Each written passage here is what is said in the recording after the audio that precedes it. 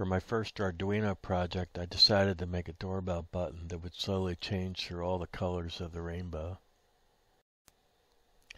I used a push button that has an RGB LED inside of it. If you don't know, RGB means red, green, and blue. If you mix these colors at different intensities, you can see any color you like. I picked this button because it has a metal body and fits into the existing escutcheon plate for the old button. On DigiKey, this was really the only option I had. In this bench test, you can see the colors changing slowly. When I push the button, the yellow LED on the Nano board flashes.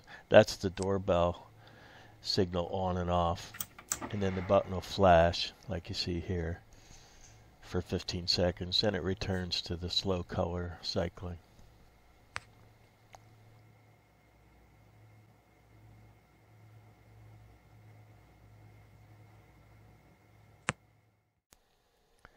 For the processor, I'm using the Arduino Nano Every board as a controller. The existing power transformer I have has an AC output that will provide about 12 volts at 2 amps. There's a 2 amp bridge rectifier and a 7812 voltage regulator that steps down the DC for the Nano board. The 1000 microfarad capacitor was chosen arbitrarily. And here the unregulated DC is used to drive the bell solenoid. In this circuit, the regulator output drops to 9 volts when the bell solenoid is on. This isn't ideal, but 9 volts is enough for the Nano board to work. A different transformer would have solved this problem, but I really didn't want to replace a fairly new one that I had. A field effect transistor is used to drive this doorbell solenoid, and I use a 3.6 ohm dropping resistor in series with the bell solenoid to reduce the current draw. The FET isn't on long enough and the voltage regulator barely gets warm, so I don't use any heat sinks.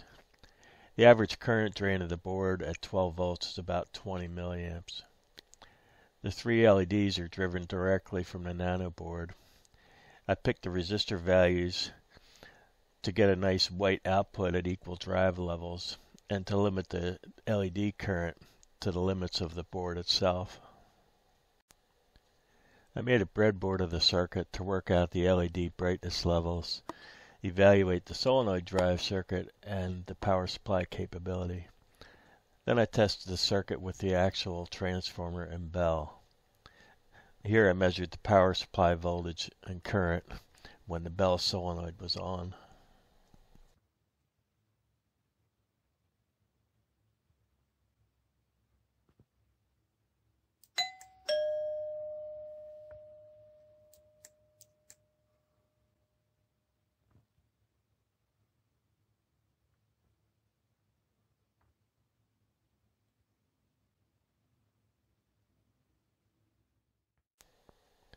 I laid out the board on EagleCAD. I wanted to have a nice neat layout and simulate a double-sided circuit board.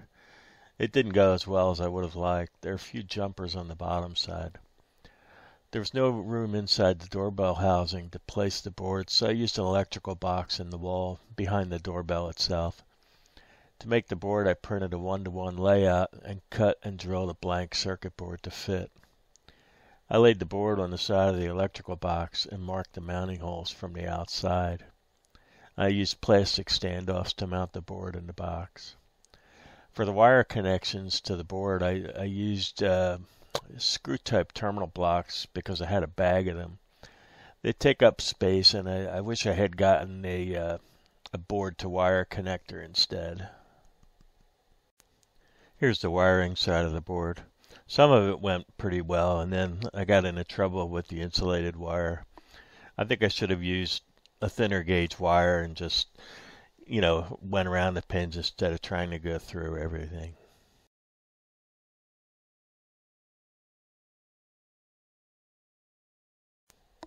Unfortunately, I didn't get many pictures of the installation process. I was kind of under a time crunch and got too involved in the work I was doing. I used the Arduino PWM outputs at 490 Hz. After a lot of experimentation, I decided to cycle each LED up to a maximum PWM value of 62 out of 255. I did this over 32 individual steps. That might seem low, but I didn't want to drive the LEDs too hard or exceed the output current limits of the Nano board. And I like the overall brightness level for nighttime viewing. In total, it takes 96 steps to go from red through all of the colors and back to red again. I used arrays to store the PWM levels for each of the steps. I had to tweak these values to get what looked like an even change in brightness across the 32 steps of each color.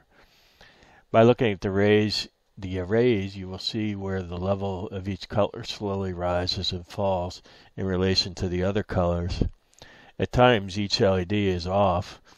All three are never at full brightness, except for when the button is flashing white after it's pressed. I used a simple state machine to handle the slow color change and flashing white stages. The loop routine is executed every 50 milliseconds. State 0 cycles the LEDs through their colors and also looks for the push button press.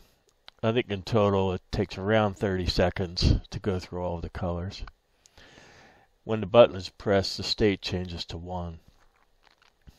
State 1 turns the button color to white and then turns on the bell solenoid for half a second. Then the LEDs are flashed white on and off for 15 seconds before returning to state 0. Any button presses are ignored in this state. So this is the final product. I'm sure this could have been done better, and there are probably some flaws in it, but that's how I did it, and I'm happy with it. It works. It's kind of unique. I haven't found anything like this on the internet at all. Maybe that's because nobody wants to do it, but there's so many RGB projects and circuits. I wanted to have something a little different. Thanks for watching. It's my first video. I hope they improve as time goes by.